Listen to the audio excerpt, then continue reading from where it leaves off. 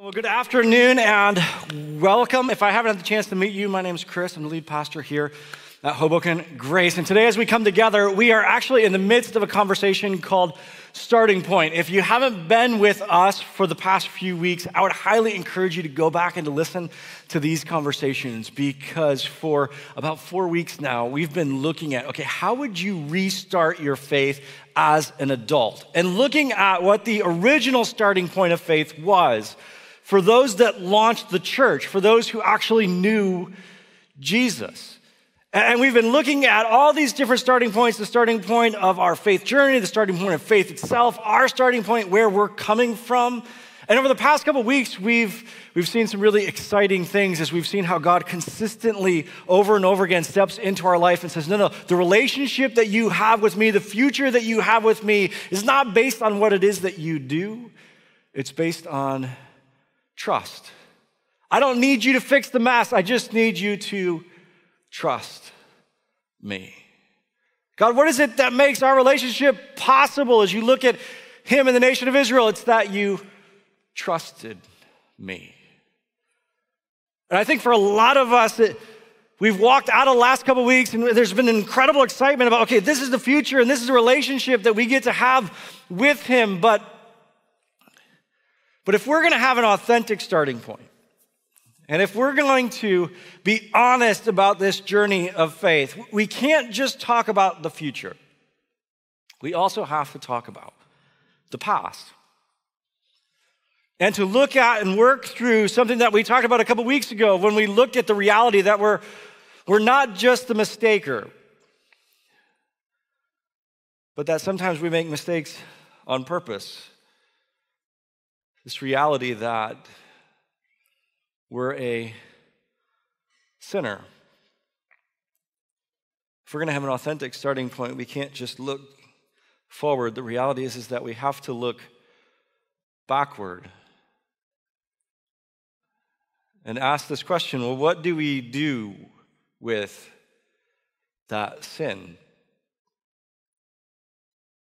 And we talked, as we worked through that conversation, about how Jesus, as he engages the conversation of sin in our life, he does so not for the purpose of condemnation, but for the purpose of reconciliation, for the restoration of that relationship. But it's still there. What do we do with that?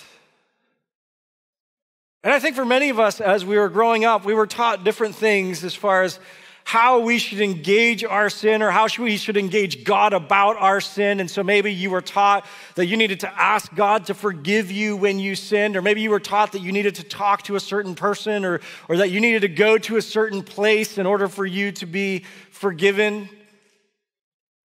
And when you're younger, that seemed to be okay because, let's be honest, the sins weren't all that significant. You were selfish with your toy. Or maybe you went into your sibling's room when you weren't supposed to. But then as we grow up, the sins get bigger.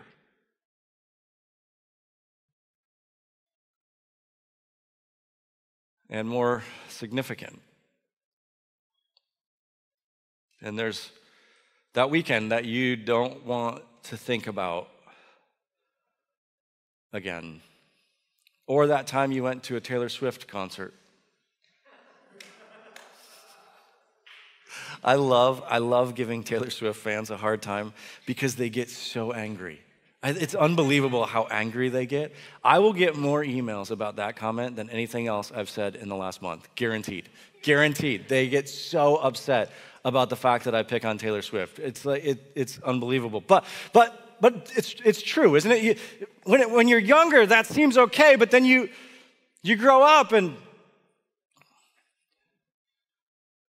things get a lot more significant. And there are whole sections of your life that you don't talk about anymore. And no one even knows that you were married before. People ask you about your college experience, and your answer is just, I went, I did, yeah. Well, what? No, we don't talk about that.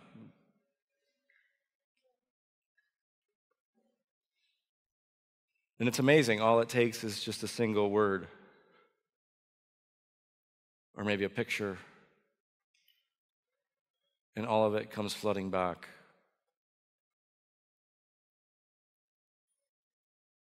And you try not to think about it, and you try not to talk about it. And you won't even talk to your doctor about the abortions.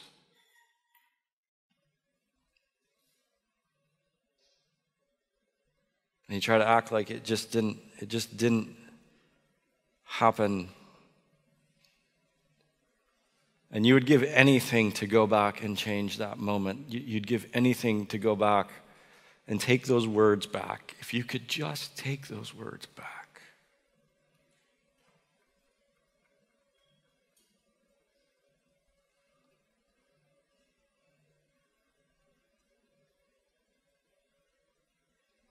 At some point, if we're going to be honest on this faith journey, we have to answer this question. What can wash away my sin? I understand the future, but what about the past? And it's unbelievable how powerful guilt can be, and the shame that can follow us around almost like a shadow. And you manage to avoid it most of the time, but then in those quiet moments of life, all of a sudden it comes back, and the pit in your stomach is just like that moment was happening again.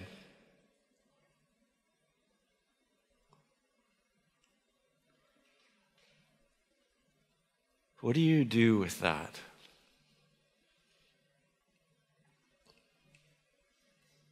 I think as we walk through this, it's crucial that we be honest about this conversation. And there are a lot of different ways that we try to move past it, and we tell ourselves, well, I'm just human, and we hope that will make it go away, or we tell ourselves that, listen, I was young, or I was drunk, or I was just incredibly lonely. You don't understand what was going on at that point in my life. And we hope that will make it go away. But it doesn't. Because just as we talked about a couple of weeks ago, when you understand that you're not just a mistaker, when you understand that it wasn't just a mistake that needed to be corrected, but that, you sinned, then you have to understand that it moves from just a correction issue to a forgiveness issue.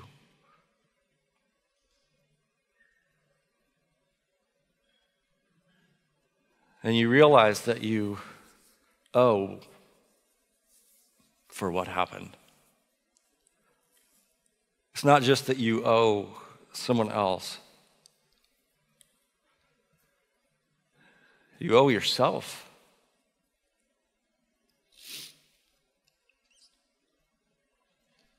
I'm better than that. I should have been a better dad.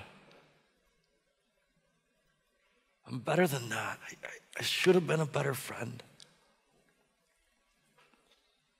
A better son.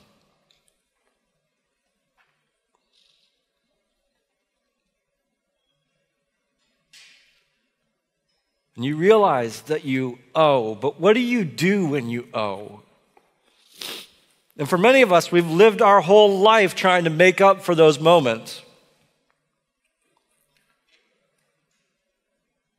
And you live the way that you live, and you work the way that you work, and because of the fact that you're trying in some way to make up for, to pay for what it is that happened, but no amount of future actually erases the past. And you give to the things that you give to, the money that you give, hoping that somehow it will outweigh what happened. What can wash away my sin? For some of you, you drink the way that you drink. hoping that you won't have to remember it.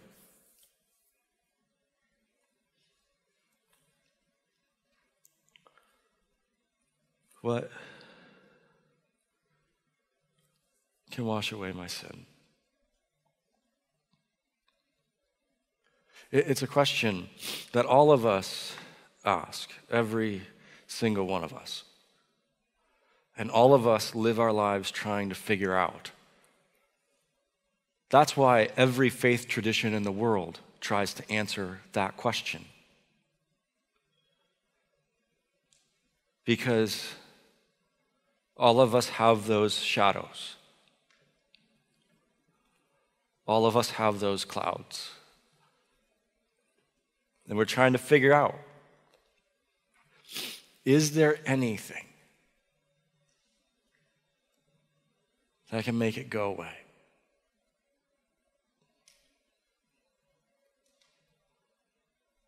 And every faith tradition comes in and says, okay, well, this is how you make it go away. This is how you make it better. And there's all sorts of different answers to this. And so you need to go to this certain place, or you need to show up at church a certain number of times. Some of you, that's why you're here today. You're hoping that if you come enough times, that hopefully it will actually go away. Hopefully it will get better. You can forget. Or maybe it's certain prayers that you have to pray. Every single faith tradition has an answer to this question. But there's one that actually sets itself apart, because it's a drastically different solution. Every faith tradition has a solution, but there's only one faith tradition in which that solution is a person. And so there are many prophets or so-called prophets who've come before us and said, well, this is the system, and this is the system, and this is the system. But there's only one who stepped on the scene and actually offered himself as the solution. There are many. Every faith tradition offers a solution. But only one person ever offered himself as the solution. Many of you may not have recognized this before, but this is one of the things that significantly sets Jesus apart, because as Jesus steps on the scene, he doesn't step on the scene and say, okay, this is the system to solve it. He doesn't step on the scene and say, okay, these are the things that you need to do to absolve yourself of what happened in the past, to finally be able to leave that behind, to finally be able to move past the past. No, he actually steps on the scene and says, no, there is no system that's a solution. I'm actually the solution, which, by the way, if you hear someone say that, there's only three possibilities. Either one, he's a phenomenal liar, or number two, he's lost his mind. He has no idea what it is that he's saying, or number three, there's something to it. It has to be one of those three things. And the reality is that when Jesus steps on the scene and he begins to communicate this, no one around him gets it. But from the beginning of his ministry, this is what he's communicating. As a matter of fact, even when he's introduced to the world, he's introduced this way. Let me take you there. It's actually found in the book of John. Now, John is an interesting individual because John was one of Jesus' closest friends. When Jesus is on the cross, he actually asked John to care for his mom. That's how close they were. And John was one of his disciples. But John was originally a disciple of someone else, an individual named John the Baptist. Now, John the Baptist was phenomenally popular. As a matter of fact, listen to what Mark says about John the Baptist. It says, the whole Judean countryside and all the people of Jerusalem went out to him. John was incredibly popular. Now, this is John the Baptist, and John the Baptist comes before Jesus. John the Baptist was so significant that he's not only is he mentioned in Scripture, but he's also mentioned in the Quran, and he's also mentioned by Josephus, who was the leading historian of that time, because it was phenomenal what he was doing and the crowds that were gathering to him. And John's message was just simply this: listen, you are not just a mistaker, you are a sinner. You need to change direction and you need a savior. And there's one who's coming who's going to be that savior. Now many people thought that John was the Messiah. They thought that he was the Savior. As a matter of fact, they consistently came to him and said, okay, are you the one? Are you the one? Are you the one? Because the crowds were incredible. And John was doing something that no one had ever done before, because previously, if you weren't a Jew and you wanted to step into Judaism and you wanted to follow God in that way, there was a ceremonial cleansing that you would have to go through. Now, you would typically do this yourself and then bring yourself to show yourself to the priest to confirm that, okay, I've done this, I've taken this step. Now, John takes that, which was basically them saying, okay, I'm a disciple of Judaism, I'm going to follow this God. John takes that and he begins to practice something called baptism, where rather than having the individual go and dunk themselves, he begins to dunk them. And so people are coming to him and saying, okay, I believe what you're saying. I'm going to repent. I'm going to change. I'm going to pursue God in this way. And John says, okay, as a symbol of that, I'm not going to ask you to go do the ceremonial washing. I'm actually going to dunk you. And Jesus takes that up and actually does the same thing for his followers, which is why we have baptism the way that we have it. When we decide to follow Jesus, we declare our discipleship that way. And John's doing this like crazy. All these people are coming out to him and they're asking him, are you the Messiah? Listen to what it is that he says. John chapter 1, it says, I baptize with water, John replied, but among you stands one you do not know. He is the one who comes after me, the straps of whose sandals I am not worthy to untie. But John says, listen, I'm here and I have a purpose, but the reality is that there's someone coming behind me. As a matter of fact, he's not in the distant future. He's actually here now. And what he's about to do is far more significant than anything that I've done.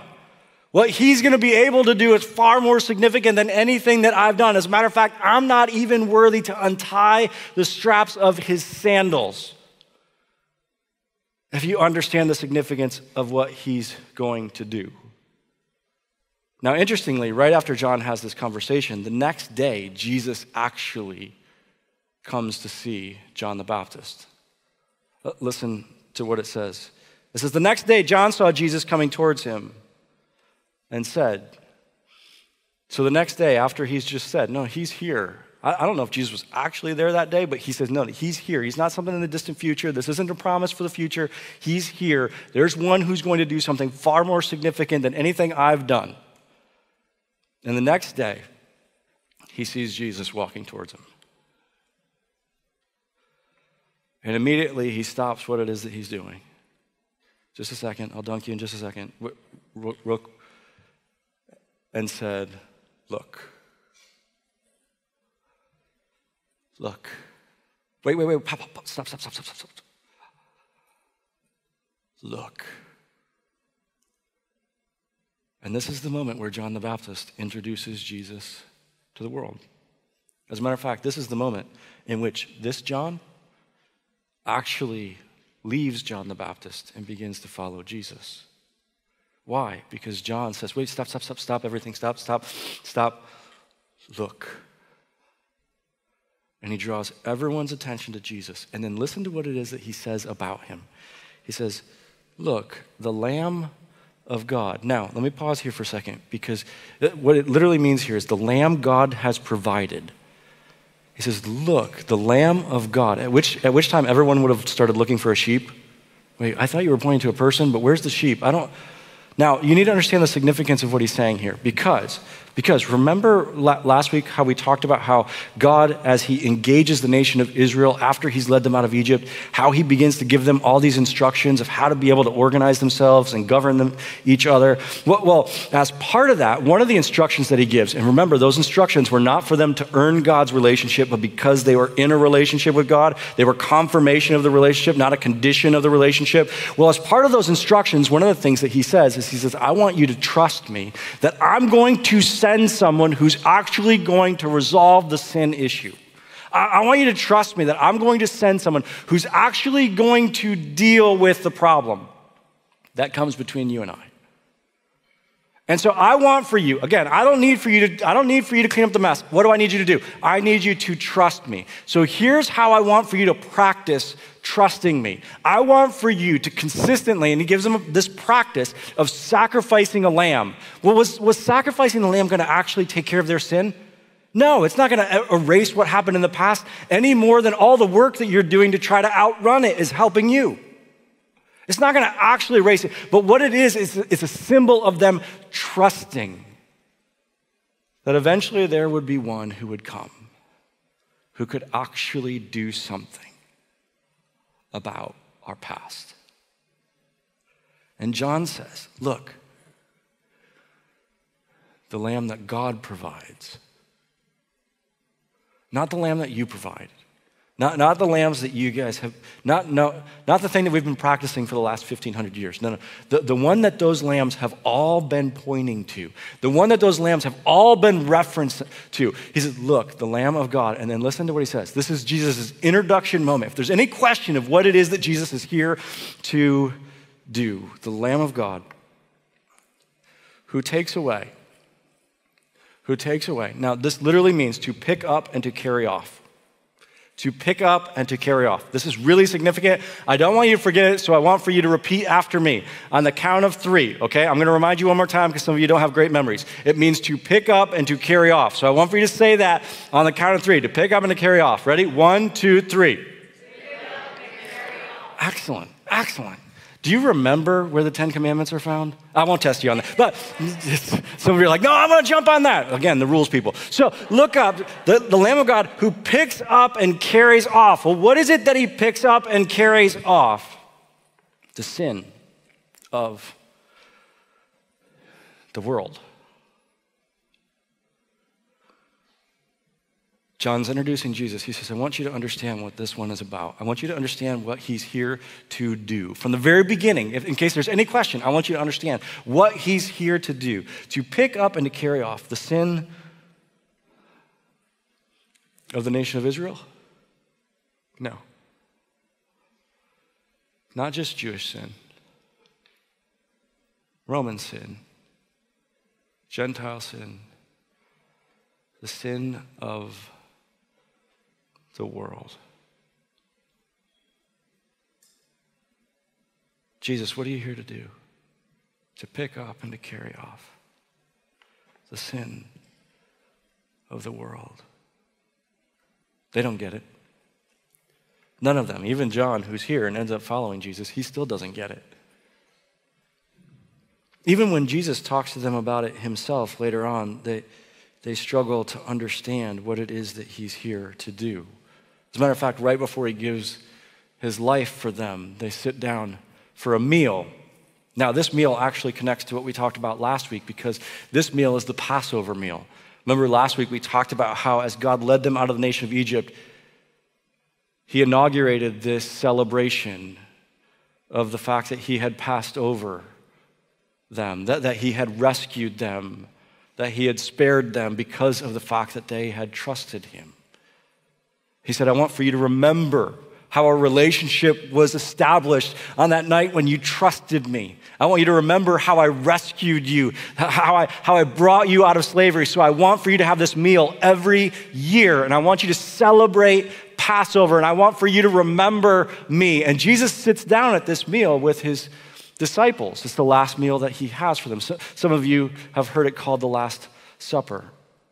And as he's sitting down at this meal, he says something that, to be honest with you, they should have been incredibly offended by.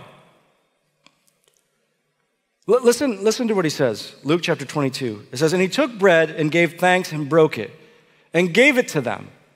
And so they're celebrating this Passover meal and they're remembering what God had done. And he takes this bread and he breaks it and he gives it to them. And then he says this to them. He says, do this. He says, this is my body, which is given for you. Do this in remembrance of what? In remembrance of what God did to lead us out of Egypt. In remembrance of Passover and the rescue that God executed on that day. No. He steps in and says, no, from now on, I want you to do this, not in remembrance of what happened then. Not in remembrance of how Israel's relationship with God was solidified as they trusted him on that Passover night. Not to remember that rescue. He says, from now on, I want for you to do this and remember me. What?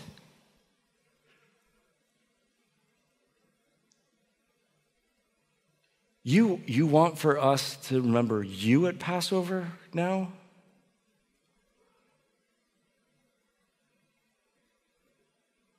Do you know how offensive this would be? It would be like you going to your friends and saying, hey, this Christmas, I think you should really celebrate me. I think from now on, Christmas should be about me. No. You don't get to just hijack Christmas. Jesus, wait. And this is phenomenally offensive.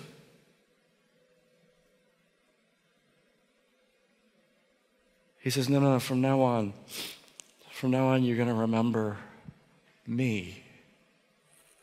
And then he continues, he says, in the same way after supper, he took the cup, saying, this cup is the new covenant in my blood, which is poured out for you.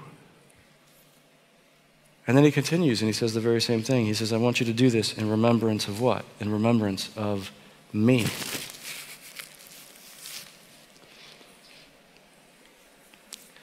He says, I'm about to do something new. And I've been talking to you guys about this. And John the Baptist, remember when he introduced me and talked about what it was that I'm here to do? I'm about to establish a new covenant. And I know that you used to have this meal to remember the old covenant. And you used to have this meal to remember the relationship that was made possible because of what happened on Passover and the way that you trusted God and the way that God rescued you and the rescue that was delivered on that day. He says, but now I'm about to do something new. There's going to be, listen to me. There's going to be a new rescue. There's going to be a new relationship that I'm going to make possible with my blood.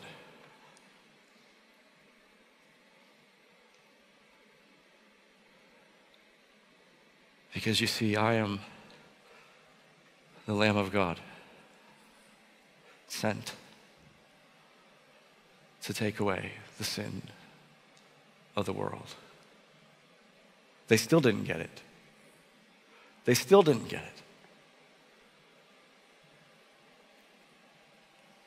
In several hours, Jesus gave his life on the cross.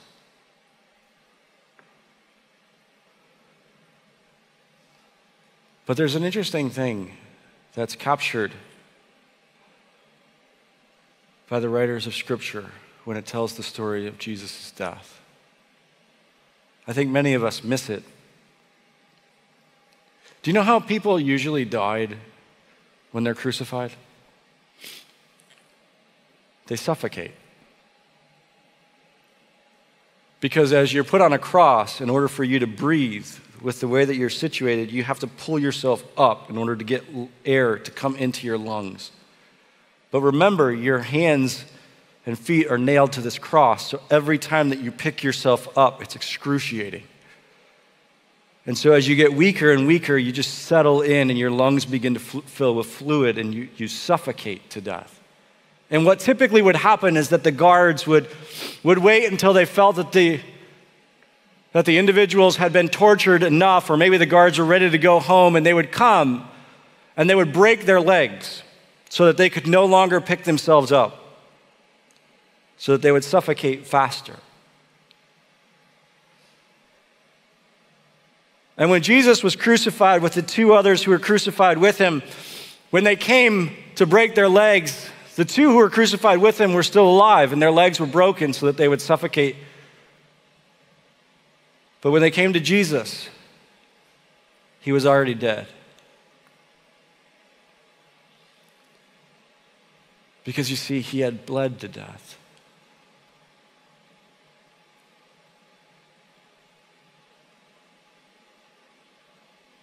From the beatings, from the crown of thorns, from his mutilated back as it scratched against the cross. He had bled to death.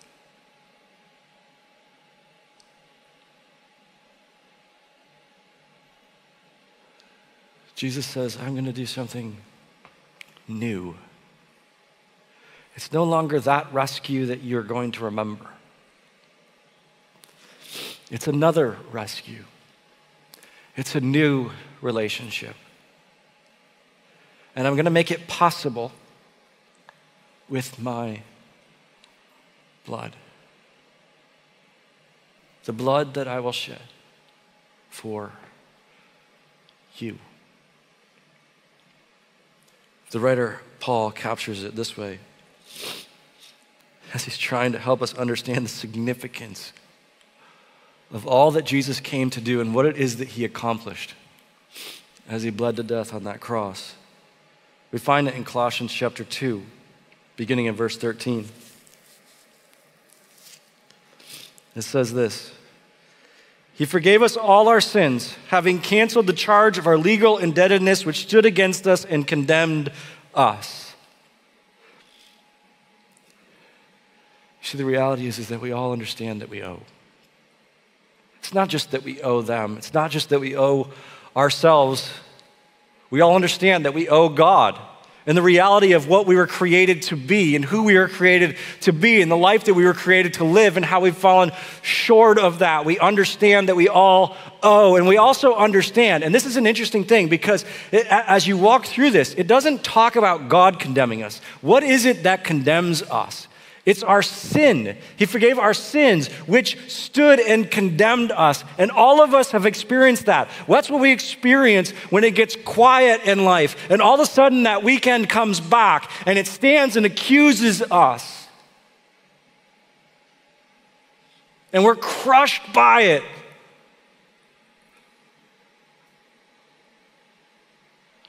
Because it condemns us. And we know the debt that is owed. But Jesus steps in and says, no. I've canceled the debt. I've forgiven you because I've canceled the debt. Well, how do you just cancel the debt which stood against us and condemned us? He has taken it away, nailing it to the cross. He has done what? He has picked it up and carried it off. He has picked it up and carried it off, nailing it to the cross. How do you cancel the debt? How do you wash away my sin? What is it? Is there anything that can wash away my sin? Jesus says yes. But there's only one thing. You see, the sacrifice of those lambs, it could do nothing to actually wash away your sin. The good things you do in your future, how much you give, it could do nothing to wash away your sin. But there is one thing. The blood of Jesus. And I'm going to pay the debt that you owe. How are you going to pay that debt? With my blood. And I'm going to give my life for you. And I'm going to pick up your sin and I'm going to carry it off. I'm going to pick it up and I'm going to carry it off. Nailing it to the cross. Listen to me. You don't have to forgive yourself. Because, this is so important, because yourself has already been forgiven. Listen to me. You don't have to forgive yourself.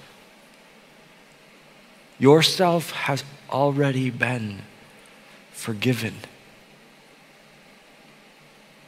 Whose sin did he come to carry away? Did he come to pick up and to carry off? The sin of the world from the beginning, from the moment that he was introduced. Here is the Lamb of God who's come to do what?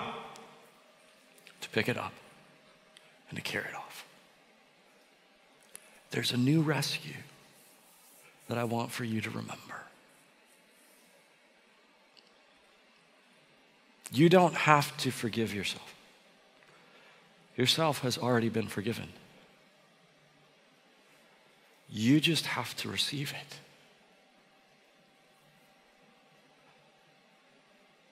I don't need you to clean up the mess. I just need you to trust me.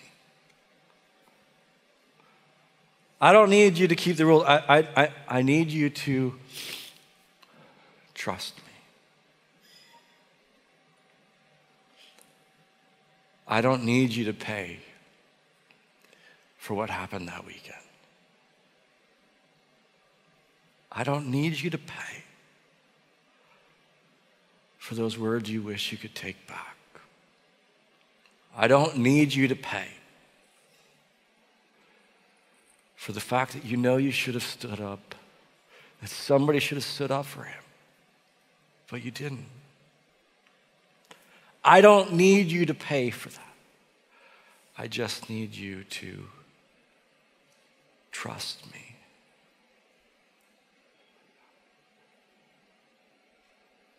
And Jesus steps in our story and says, if you'll receive it, if you'll trust me, I'll pick it up and I'll carry it off. I've already paid the price.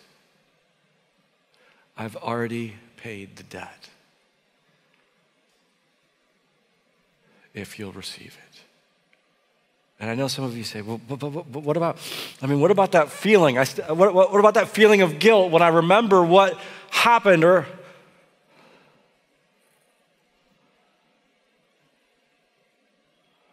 when I'm reminded of that mistake? What do I do with that? And here's one of the most amazing things that Jesus makes possible in our life. Because you see, when you understand that Jesus picked it up and carried it off, when you understand that with his blood that he paid for what happened, that the debt is paid, all of a sudden those moments that currently bring guilt and shame can be transformed and them no longer, as you recall that moment, for them to no longer bring that guilt and shame, but instead to be memorials. In other words, to be constant reminders of God's grace and love.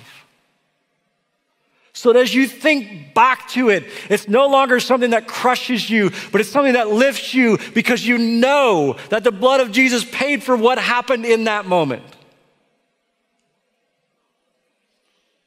And that Jesus picked that up and he carried it off. He nailed it to that cross. And this is something that you're going to have to practice. Because your flesh wants you to just sit in that guilt. It wants that memory to be something that brings shame. But the reality is this. Listen to me very carefully. For those who step into a relationship with Jesus, there is nothing in the rearview mirror but a giant cross.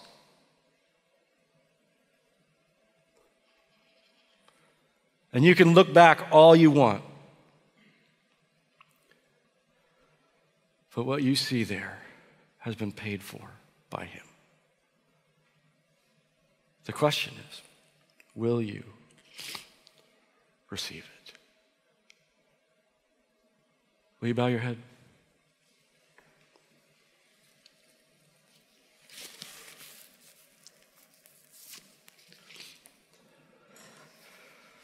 For some of you, this may be the first time that you've ever had this conversation with God. But I want to invite you right now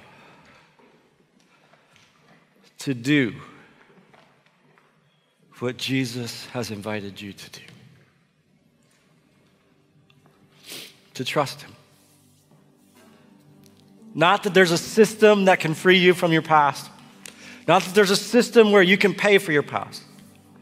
But to trust him. That he paid for your past. To trust him. That he was the Lamb of God, sent to pick up and carry off the sin of the world, including yours. I want to invite you right now to go to him and engage him in that conversation to say, Jesus, God, I need to be forgiven. I understand I'm not just a mistake. I understand that I can't pay for it.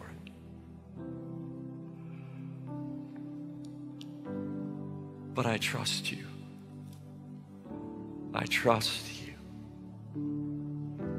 that you can pick it up and you can carry it off. That you can transform that moment from something that brings shame to something that inspires worship.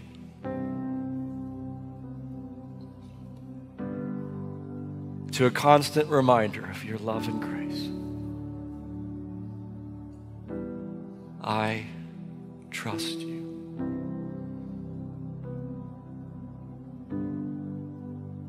For others of you, this